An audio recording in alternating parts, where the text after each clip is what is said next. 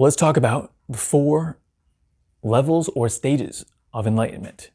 Once again, I've already made a video about this, but it was 3 years ago, and I was kind of lame back then. So now we're gonna do it again, and I'm gonna make sure that you guys care about the levels of awakening, okay? Now in the Buddhism, enlightenment is called nirvana, okay? Nibbana in Pali. That means unbinding or extinguishing. You're extinguishing the karmic self, which is a false being, okay? It's not like you're destroying something that's real.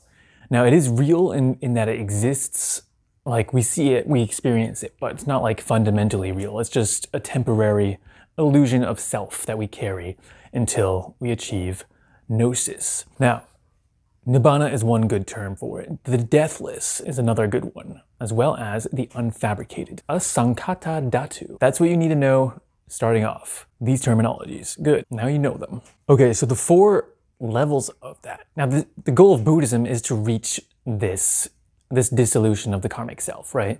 We want to enter the deathless so that we have permanent happiness and fulfillment and no longer feel stress and suffering ever again.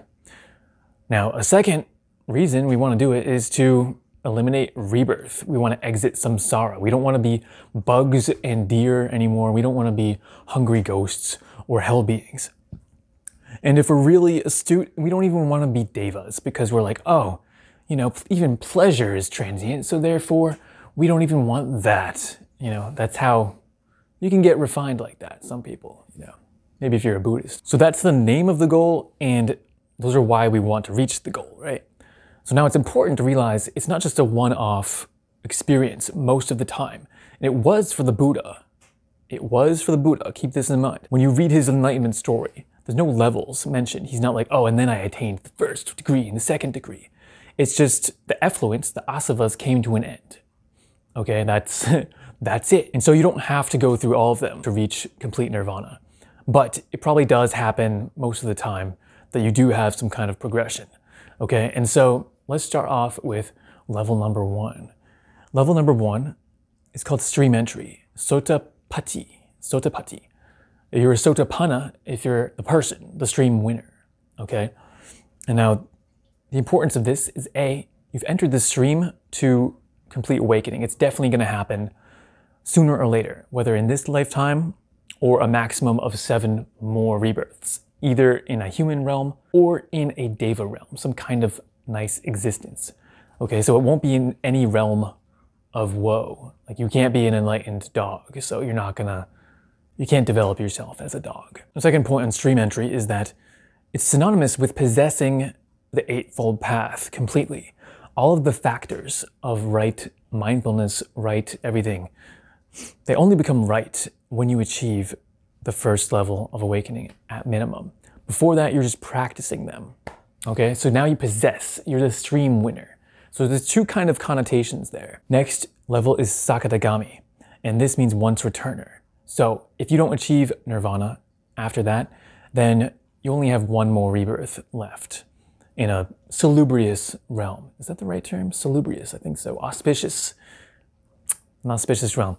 Okay, and like I said in the Samyojana videos and my first video, there's actually an underlying structure to these levels where you're breaking certain chains of existence, some primordial chains, okay? So it's not just a random, like, attributions. There's things that you're doing, okay? The strength of your concentration and your wisdom is going to determine how deep you go into these levels when you attain that first taste of the deathless. The 3rd level is called anagami, means non-returner.